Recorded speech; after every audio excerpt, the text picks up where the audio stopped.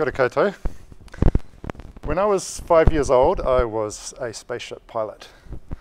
I was flying across a vast landscape of volcanic activity, looking down and dodging vertical jets of hot lava, attacked by robotic dinosaurs from above and below.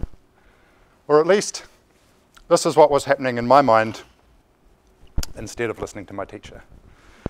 In fact, I was so distracted so much of the time that they took me out of school to check if I was deaf. My teacher was sure that no one could actually be that inattentive. Turns out my hearing was fine. There was nothing wrong with me, but I was often very bored.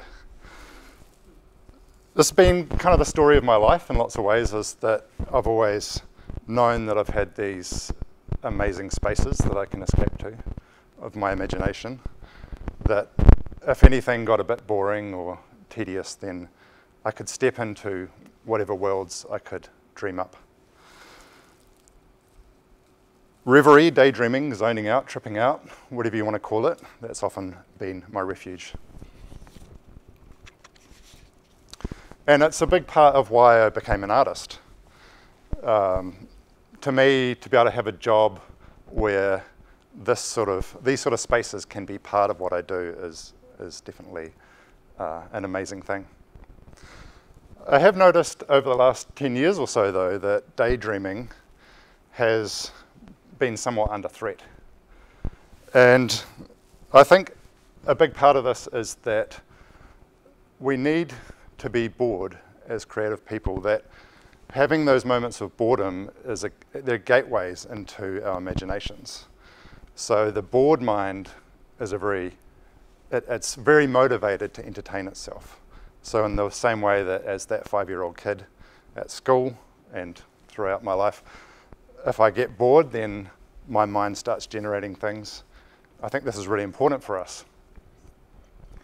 With having cell phones in our pockets within reach, with the endless stream of information and distraction, it means that we no longer have to risk being bored.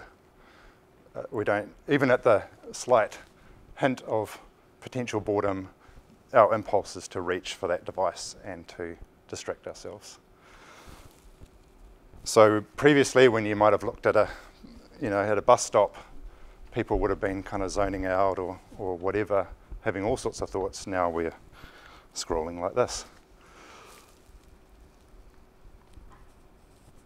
There is, however, as much as I love daydreaming, there is a downside to daydreaming. And so, as that spaceship pilot kid, I was not learning my ABCs and 1, 2, 3s. So it's something that it's important to, I think, have a handle on as well. And for me, it's important to be connected with people and with the things that are going on around me. I don't know if any of you have had that dream where you turn up for school or work and there's a big assignment due and you had no idea that was happening. Well, I have lived that. When I was doing my postgraduate, I turned up empty-handed and somehow everyone else knew that we were meant to be having critiques that day. So this leads me to meditation and why I've been meditating for the past 20 years or so. The type of meditation that I've been involved in is a mindfulness meditation, which is in essence about being present in the here and the now. And it's in some ways it's kind of the opposite of reverie or daydreaming, in the sense that daydreaming can be an escapism. Mindfulness is very much about being right there. And while these are seemingly opposite, and I love both of these spaces, I've learnt that these are actually very complementary states to have. And the reason for this is that there's different types of reverie. And I think there's what I think of as low quality reverie and high quality. So the high quality is what we've been talking about, which is when we get to explore amazing ideas and really be in our creativity. But low quality is what can fill up a lot of our minds when we're daydreaming, which might be things like ruminating on what happened the day before. It might be kind of a worrying about what's about to come, or the looping kind of thinking where we're stuck on an idea but it's not necessarily progressing. So what I've learned through meditation is that I can be more mindful about entering these spaces. So by choosing to create space for the right kind of daydreaming, then I get to access the high quality stuff. And it doesn't mean I don't do all that other stuff and my mind doesn't wander into things that aren't useful, but it's something that I'm really interested in exploring and playing with because, well, it helps me live a better life, but it's also so good for my own creativity and my work. An example of this is, oh, sorry, I forgot to give you some pretty pictures. Have you switched to Keynote? Yeah, thank you. So an example of this is that in the mornings, I've discovered there's a really beautiful space in between when we first wake and being fully conscious, when the mind is especially flexible and open. And this is I think of this as kind of a sacred bubble now. And when I have the opportunity, I will just lie there in that space for as long as I can. And it's often where I will come up with new ideas for artworks. I might solve creative problems that I've been wrestling with. And actually, I kind of think of it as drawing. I'll be composing images as well in that state. I know that not everyone has that luxury of that space, but that's something that kind of works for me at the moment. And there's other ways I've been looking at this too. So one thing that I've been doing in my studio is setting a timer for 10 minutes, lying on the couch, and actually just staring at the ceiling. And this can be some of the most productive time of my whole day. Which is interesting if you think about, you know, in business now, there's so much talk about the importance of creativity, wanting to hire creative staff, but I don't think we're necessarily that good yet at valuing creativity and understanding it and nurturing it. So I think in most workspaces, if you saw someone lying on a couch staring at the ceiling for 10 minutes, you wouldn't look at them and think that person's getting a lot of work done. But that can be the case. So I think it's really important that we think about how we can carve out space to really nurture our creative selves. The thing that I really love about street art in terms of Reverie is that it really disrupts our psychic spaces. So it's easy for all of us to get into our routines of, you know, where we live, where we work, the sorts of ways that we have to travel around every day, and we start to not really notice anything. Everything becomes sort of like wallpaper. And then if a mural appears, it can really kind of bounce us out of whatever groove we're in the way it's sort of like bumping out a needle on the record. And that's why I fell in love with murals and street art, and that's why I paint them. I think that that's really healthy to keep us kind of moving mentally in that way. My work itself is, I think of as a celebration of Reverie. So there's often floating elements. There's these kind of dreamy landscapes, and the expressions on the faces are often serene and as if they're in a dream space themselves. And partly this is as a celebration of, as I said, of Reverie, but also it's an invitation of sorts. So we know that expressions and emotional states are contagious. If we see someone else smiling, even a stranger, then we're more likely to feel happy and to smile ourselves. So my thinking is that by putting these large faces into public space that have these expressions that for the right person at the right time, that might encourage them to feel some of that peacefulness and dreaminess. And we need more of this reverie in our lives, I think. I think it's very much a part of being a human animal, and there's so many problems in the world that we need to solve, and the only way we're really going to be able to solve them is by using a lot of creativity. So I think we owe it to ourselves and each other to really find time to daydream. So I'd like to really encourage you all to think about how you do that for yourselves, how you're supporting your own creativity, or ways that your creativity might be suffering. I know it's an ongoing challenge for myself to resist the allure of devices and distraction, but it's something that's interesting to play with. So I do encourage you to try some things out for yourself to see what might happen. And even if there may be some uncomfortableness that comes with that, you know, we're so unconditioned to being bored that feeling a sense of boredom if you do resist picking up your phone might be unpleasant. But if you stay curious about these sorts of experiences that we're having, then you can gain a lot, I think. So thanks for your attention today, and I wish you all the best with your own creative journeys.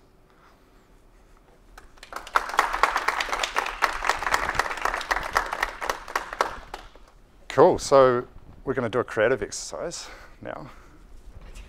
Cool, so everyone's got paper and pen?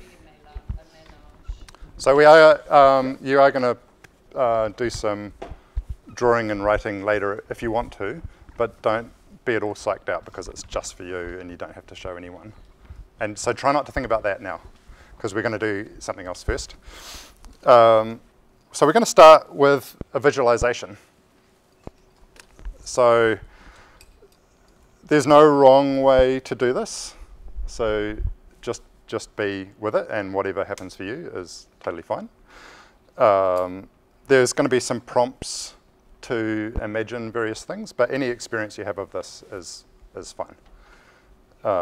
So what I would like you to do is put down anything that you might have in your hands, like your pens and your paper, and put any cell phones or other distractions away. And make yourself comfortable on your chair. So you might want to put your feet flat on the floor, and just however you want to sit that feels comfortable and relaxed. If you feel comfortable doing so, you can shut your eyes. But if you don't want to do that, then I encourage you to just kind of lower your head a bit and just find a single point to look at, maybe on the floor, or it might be the back of the chair in front of you or something like that.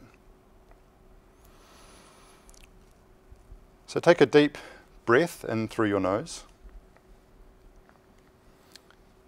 and release it slowly.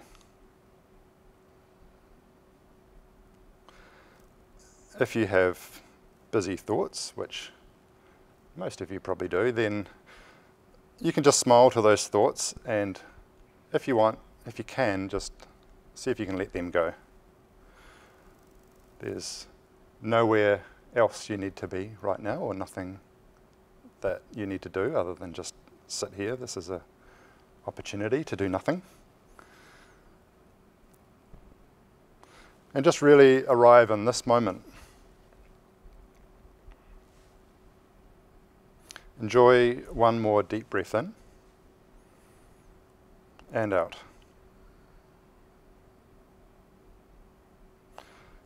Now I want you to imagine yourself slowly walking through a beautiful forest. Look around you. What do you see?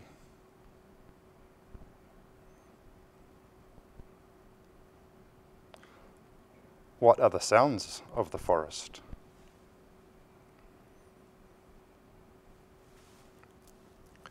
What can you feel?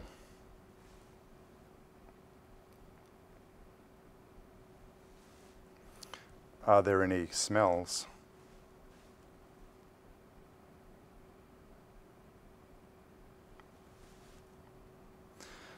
As you continue to walk in this forest, you come to a clearing. In the center of the clearing is a large rock which has been warmed by the sun. You move into the clearing and sit on the rock.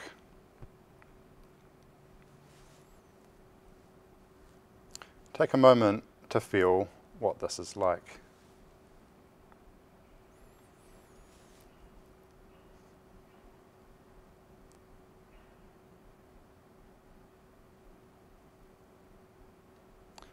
Now I want you to remember a time when you were in creative flow. This could be when you were doing something creative, like making visual art, music, dancing, baking, sewing, or writing. Perhaps you're experiencing something creative that someone else had made. Just pick one of these thoughts. It doesn't matter which one.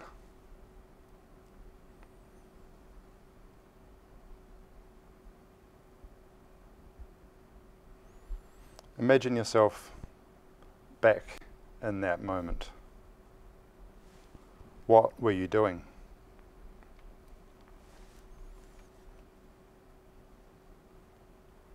What can you see?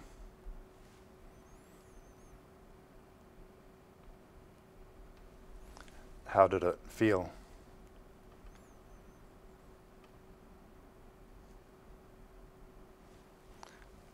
What can you hear?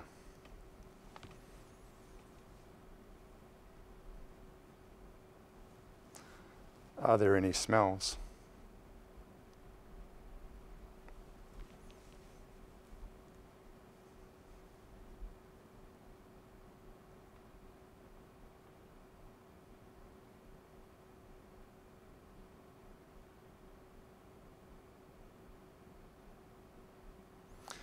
Now shift your awareness back to your chair and back into this room. Notice what your chair feels like, what the floor feels like under your feet.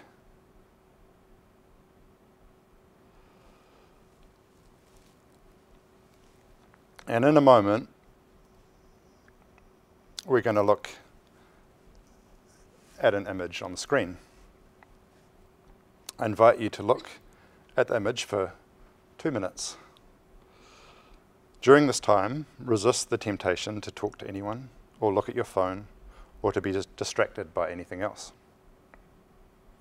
As you look at the image, when non-creative thoughts come to you,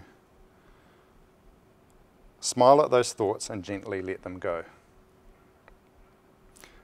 When creative thoughts come to you, be curious about them and follow those thoughts. See where they lead you. So if you have your eyes closed, you can open them now and look up at the screen. And see if you can just stare at this image for 2 minutes.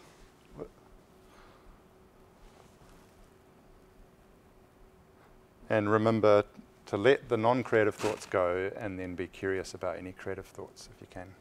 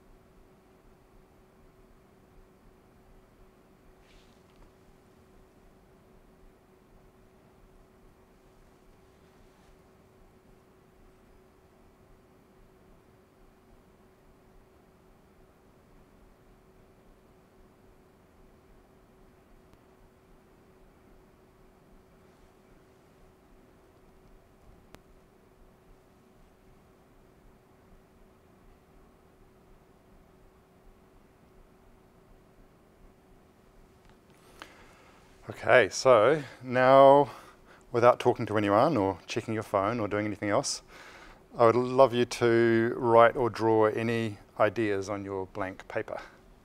So these could be ideas that came to you while staring at the clouds, or they might be ideas that are coming to you right now. And as I said, this is just for you, so you don't need to worry about anyone else seeing this or having to share it or anything like that.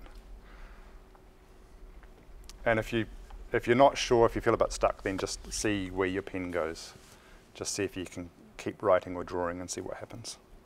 And we're going to do this for 2 minutes.